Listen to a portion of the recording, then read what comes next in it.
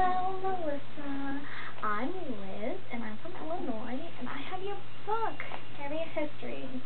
And it is such a wonderful book. You've done a great job. As you can see, I'm not quite done, but I'm trying my best to read it quickly in between schoolwork and classes and everything else life brings to me. I want to thank you. You, like I said, done a wonderful job. You've also taken a great leap of faith in telling the world why there's these crazy people who love Harry Potter. You really do tell your story in a way that really speaks volumes about yourself, about the fandom, and kind of tells it a little bit of everybody's story. Made me think of how I started off, which is not as amazing as yours, but definitely probably interesting sometimes. It just has introduced me to parts of the fandom I am not able to be a part of it as much as I wish to, like Wizard Rock.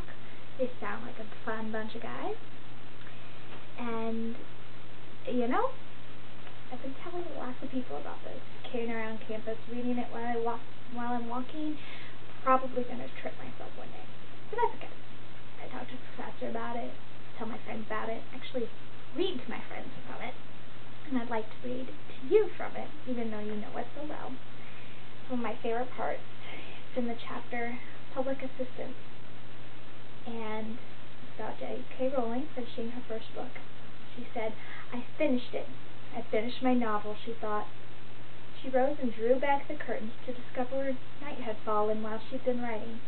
And just like the opening chapter of her first book, the opening chapter of a series that would soon become a phenomenon, an opening chapter that would mirror itself in the world, in which everyone was talking about Harry Potter, the boy who lived, she found a tabby cat sitting on the brick garden wall, staring back at her. "Good night, Professor McGonagall," she said. I just find that kind of thrilling and amazing. It really has shown me that these books have come about not by chance, but for a real purpose, and that's great. Keep up the good work. You should be proud of what you've done. I hope you experience great success with it.